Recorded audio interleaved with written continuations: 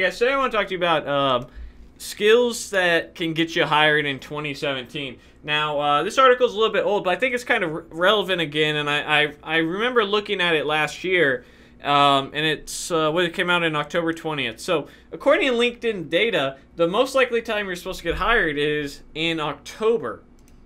So we're coming up on that, and I imagine the months before that are pretty good as well. But all these skills are in demand.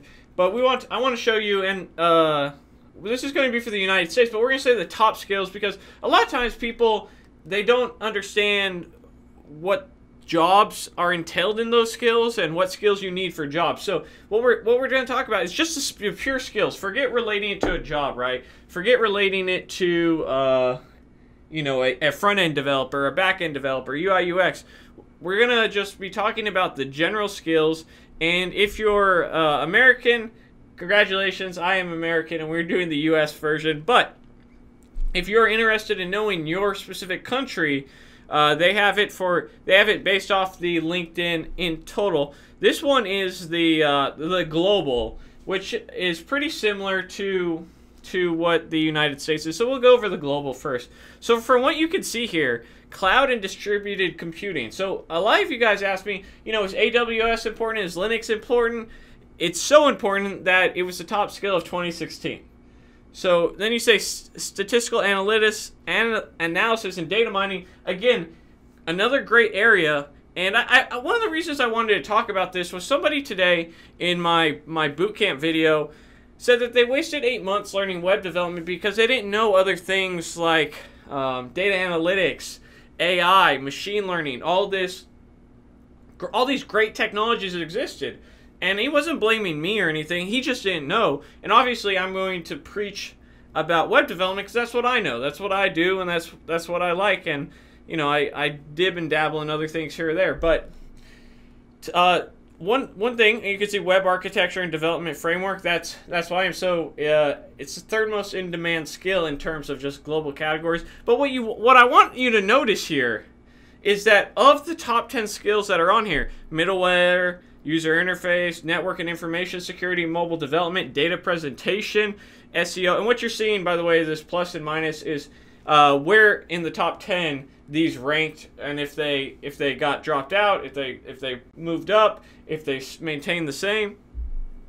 So between 2015 and 2016, web development jumped by +6 spots, which is massive, which is why I encourage people to get into it. You know, the previous top 25 jobs of 2017, based off of Indeed, full stack development, which is web development, was ranked #1, and a lot of these other things were ranked in the top 25 as well. But what you'll see about all this is that everything in here, unless I'm misunderstanding storage systems and management, but I might be, I don't, but I think that's probably just servers, if I had to guess, and hardware. Everything in here is a technical skill. Everything in here is in software technology. And if you're not sure about what's for you, I can say that everything in here is a good spot to get into, because you may not be interested in web development, and that's okay. But if you did get started in web development, like the person who I'm talking about today, don't sweat it, man, because that will help you get your maybe your data analytics job, because it shows that you're interested in all this stuff, right? So a lot of that can play to your advantage. So let's see how this differs for by country. So if you're in Australia, data mining's a little bit higher up on the list, and web development's all the way in 8th, right? So not Brazil. Data mine. This statistical analysis. If you guys are interested in data science, it really is a great time to get in. You're talking about a lot of job demand, and it's a little bit harder, I want to say, because everyone I've met has had a math degree or a stats degree or a CS degree that goes into this space, and it's a little bit more math heavy than it is being a developer. Like being a developer, you traditionally probably need just good algebra skills. That would probably be what 90% of developers would tell you, but especially in web development anyhow. But HR, why is HR so big in Brazil? Do the Brazilians have like really good healthcare and stuff like that? That jumped 5 points. But anyhow, Brazil, Canada. Mobile development's up a lot in Canada, but again, you can see a lot of different. I wonder what this refers to. Software revision, like maintaining legacy code. China, virtualization is. I want to say that's more data analytics. Social media marketing, right here, baby. +8, jumping 8 spots is pretty impressive. So obviously, a big push of social media in China if that's where you're from. Everything looks kind of standard here. QA. France is doing more QA than... This didn't even make it. This is how little America gives about quality assurance. It didn't even make it on the list. If bad things happen, bad things happen. Channel marketing, I wonder what that is. For Germany, India. And by the way, if I haven't mentioned, there'll be a link to this down below if you want to dive in a little bit. Ireland, the Netherlands, Singapore, South Africa, the United Arab Emirates, United Kingdom, +18. What the hell happened in the United Kingdom that the most in-demand skill jumped 18 spots for United States? So again, cloud computing, great thing to have on the resume. Mobile development is number 3. Storage systems and management, user interface design, network and information security, middleware integration, web architecture, and development framework. So web development, even in the US, isn't as high up as it is in the rest of the world. Now keep in mind that some of these areas, with the state of web development, some of these areas overlap, right? Like this might overlap a little with web development, mobile development might overlap, user interface design, but you guys get the idea. And you can see Java's dropping down, algorithm design. Ugh. But web development's on its way up, which is great for me. But last year they did a week of learning, which they gave you a list, let you do a bunch of courses for free. I took advantage of one, although I never finished it. But what I want, the point of this video is keep an eye out for articles like this. If you're not already signed up to LinkedIn blogs where you get like a weekly email, or Indeed, this is them sharing their analytics with you, man. That's really what it is. Where the real world, LinkedIn's the #1 job site in the world. And if you don't think this has validity in the real world, you're sorely mistaken. And I highly encourage you to kind of follow the market. But and also, if you're not aware that there's other niches in software other than web development, you have been informed. All right. There's project management, which is great as well. All these things you can make a good living on. They all have high pay rates, high benefits. They all are fun, interesting work. You're not going to be bored with the same old mundane task every day. They all have their unique spin, but the thing they all have in common is they're all in tech and software, guys.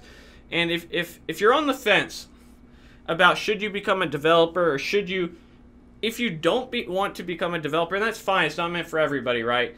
I have a very pessimistic sub that just says, I don't want to be a guy that's, nerded out in the corner. You don't have to be that guy. There's some of these roles are a little bit more creative, go in a different direction, but the world is changing, guys, and and if you want a good life, and everyone's definition is different, right? My brother, he's traveling Asia. He just got done traveling Asia, and after he comes visit me this weekend with my mom, he's going down to South America to travel. He doesn't give a shit about money, man. He's spending what he saved up for while he was in school, and now when he goes back, he's gonna go and work some job that probably pays nothing because he doesn't have any technical skills. But that's not what is important to him. What's important to him is seeing the world, and what's important to him is working at nonprofits and getting paid money. That's just for food and stuff. I understand that.